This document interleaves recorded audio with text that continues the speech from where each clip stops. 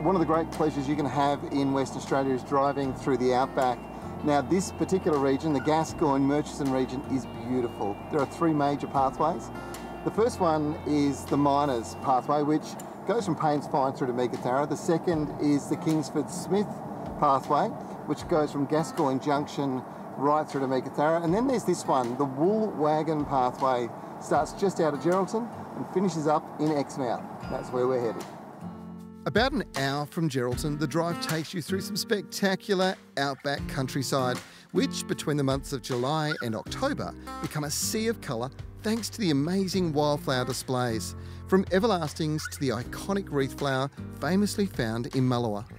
First stop on the pathway is the tiny town of Pynda. Now, it's not that far from Geraldton, or actually it's not that far from Mullewa, but it was once the bustling hive of activity, as it was the railhead where all the wool was shipped down the wool pathway. Today, it's home to just two people. And there's that beautiful old pub behind us. That's not a pub anymore, it is a guest house for part of the year, usually around the wildflower season. So it would be a nice place to stay, another place to check out on the beautiful Wool Wagon Pathway.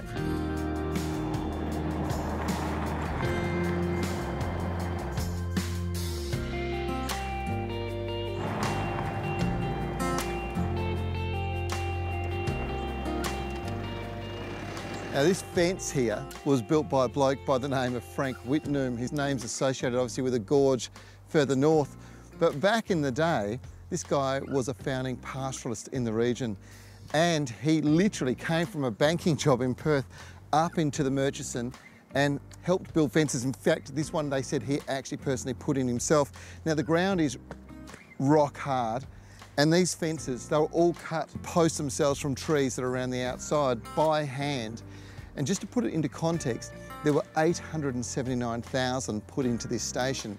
It would have been incredibly tough work in really difficult conditions. And this is just another one of those incredible experiences, learning experiences, I suppose, that you get as you take the journey along the Wool Wagon Pathway.